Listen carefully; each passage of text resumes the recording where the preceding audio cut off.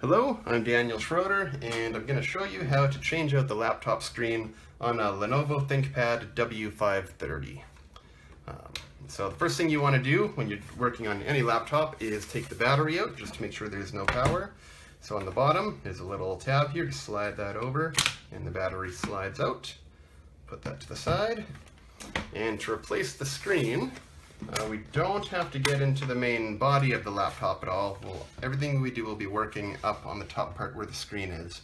And if you're not sure if you have the W530 model or not, I'm not sure if you can see it in the camera, but right here is where it'll say W530. So for this model, down on the bottom there are three little stickers covering up three screws that we first need to take off. So if you have like a pair of tweezers, here I'm just using a little flathead screwdriver just to get under the sticker. Slide it over a little bit and just pop it out. And there's one, use the other one.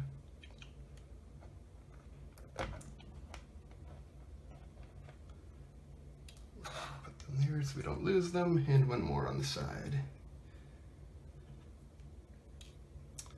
So once we've got those off, the only other tools we're going to need is just a little Phillips screwdriver, and preferably magnetized so the screws stick to it, and then just like a little piece of plastic that we'll use to pry off the screen casing.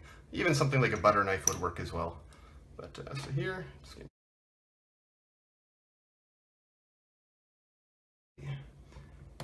And so you might just want to get a little glass or something just to put the screws and things in to make sure they don't roll off the table, so you don't lose them. So on the side, you can't really see it. There's a bit of a beveled edge, but you just want to, I have this little piece of plastic I'm going to use, but like I said, you could use a butter knife or something as well to just sort of get it in there and just start going up along the sides. And there's a bunch of little clips that should all just pop out as you go.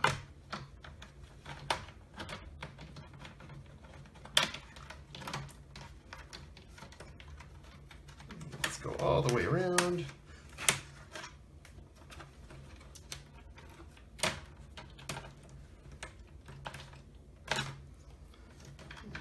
The bottom's always seems to be a little tighter, a little trickier.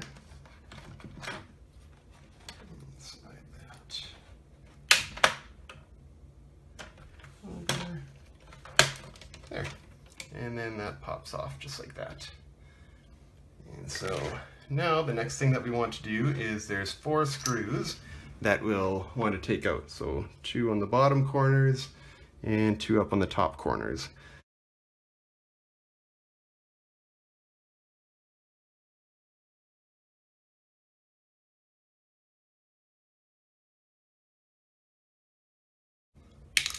So with those 4 screws removed, there's this little sort of metal frame piece. So you can see that it's just basically 2 arms that the screen is attached to, and those can bend up now.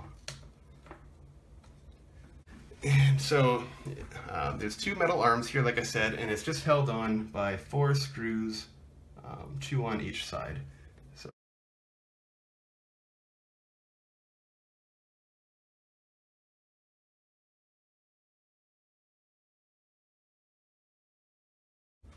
Now the arms you just sort of pull to the side, and the screen you just want to, it is still attached on the back, so you can lift it up and out but not too far, and just set it down on the keyboard. And so here is where the cable actually connects, and so to pop that out, just get another little flat screwdriver or your butter knife or whatnot, and just sort of, you want to get under this silver, it's tape is what it is, so it is sticky. I had already taken this off to see which model number I needed to order, and so it's not stuck on as well as it was the first time I did this. So just make sure the gray part isn't sticking at all, and then the black part is off. There's also maybe a piece of tape up here on the front as well, so you just pull that back. There. So once all the tape's not stuck, I just slid that down to disconnect the connectors. So all the pins came out. And so here is the old laptop screen. So when you're looking at which screen you want to order, be sure you check out what model number you have of your existing screen, because apparently there's a few different laptop screens for the W530 Lenovo Thinkpad, and you want to make sure you order the one, the same model number that you had before, so that you know the new one's going to work properly. So I'm just putting the old one aside and taking our new one. So basically we're just gonna put it back together in the exact reverse order that we took it apart. So the first thing we have to do is slide this connector pin back in.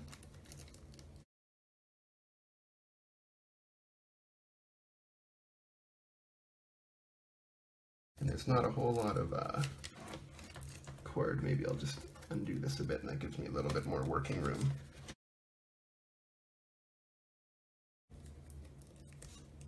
There we go. So you should be able to feel the pins slide in. Just make sure they're pressed all the way in, and then you can put the tape back down. And the tape just holds it to make sure it doesn't come loose. There we go.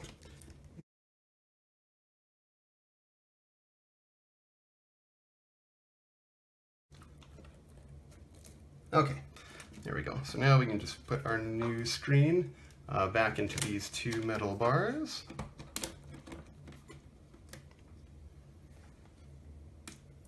There we go. And I've left the protective film on for now, just until I have it all screwed back in place.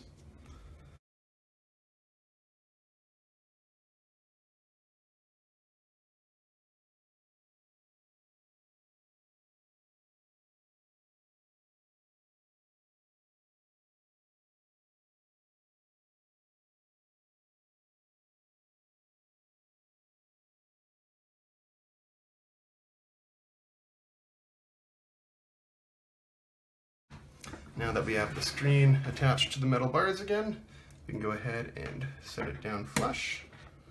And we need to put the 4 corner screws back in that hold the metal arms in place.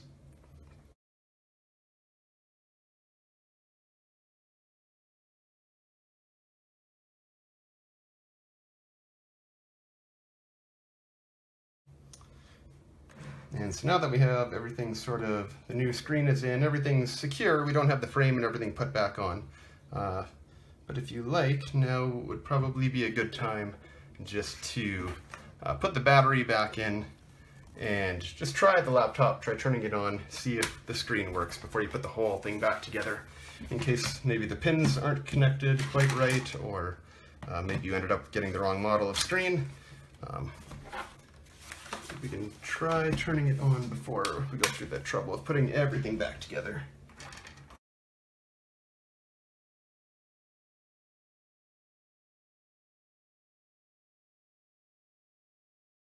Yeah, this screen looks perfect.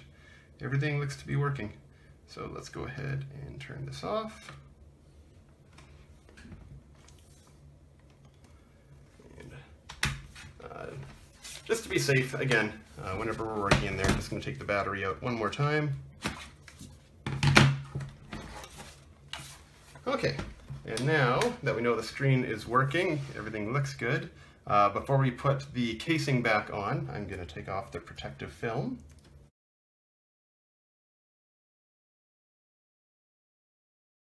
So put the screen all the way back down again, and let's see if we can get the casing back on. So just sort of line it up. You can see the hooks need to go through the holes, and then you can just start pressing down to snap it all back together, and just go along all the edges, all the seams, press down, and everything should just snap back in place.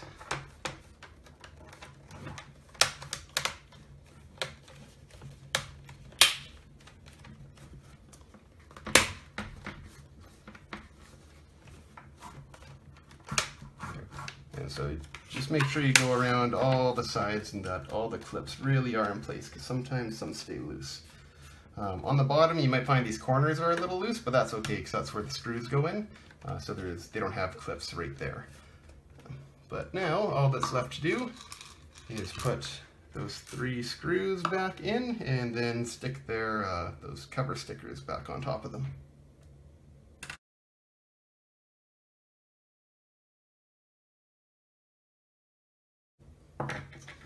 And on these squares, it can sometimes be hard to tell, but if you look at them, you should be able to see which side had the stickiness on the bottom.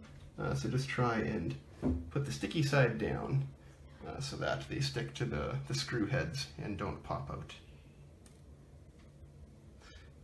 But yeah, that's basically all there is to replacing the laptop screen on a Lenovo Thinkpad W530. I hope you found this informative and that it helps you out.